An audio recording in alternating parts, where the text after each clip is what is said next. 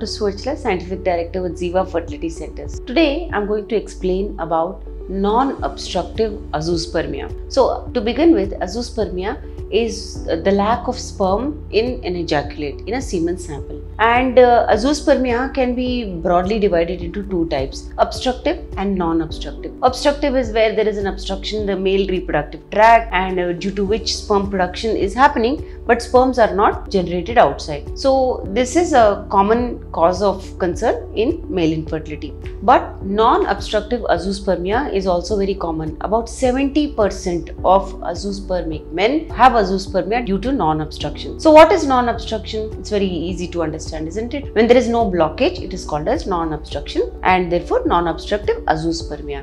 So in these cases, it is the absence of sperms in the semen because there is no generation of sperms in the testis. In obstructive azoospermia, there is sperm generation, but it's not being able to be transported outside. But in non-obstructive azoospermia, there is no generation of sperm itself in testicular area. So we'll try to look at the causes and see if there are any treatment options. The causes could be many. Like I said, 70% of azoospermic men have azoospermia due to non-obstructive azoospermia. So let's begin with the causes. It could be genetic. And when I say genetic, it means that when the male patient was in the form of an embryo and development was happening, some mutation over there, some problem over there resulted in poor generation of cells that can result in sperm production. So this is genetic reason. Next we come to hormonal imbalances. When there is a hormonal imbalances in the hormones that are required for sperm production also, this can happen. So the hypothalamus, pituitary and gonadal axis is very critical. Hypothalamus and pituitary are located in the brain, and these two along with the gonads, that is the testis, act as an axis. These three have to produce hormones normally, whereby sperms are produced. So any imbalance in the hormones that are produced by these can lead to no generation of sperms. So I was talking about genetic issues and I went back to the time when you were an embryo. But there are genetic issues that can happen after the embryo is formed and the chromosomes are not distributed properly. There are some disorders such as Klinefelter syndrome where there could be a problem with sperm generation because of lack of cells that can result in sperms. So this is a very common genetic disorder that leads to azoospermia. Then we need to look at testicular issues. Issues such as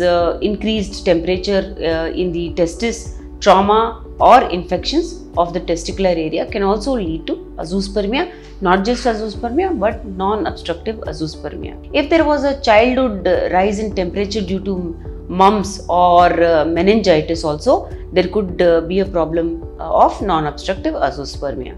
One of the side effects of chemotherapy is lack of spermatogenesis. Now this spermatogenesis or sperm production comes from specific cells that form sperms during stages of development.